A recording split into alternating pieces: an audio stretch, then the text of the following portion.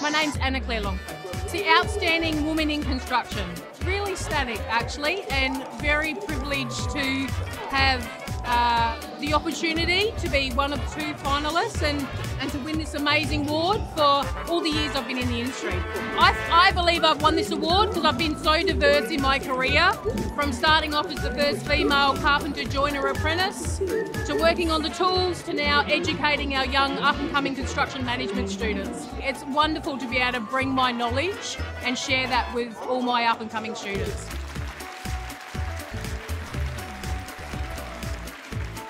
Oh, I have so many people that have helped me throughout, but my mum and dad have been amazing advocates, but many people, after coming off the tools, I've got a great village of support.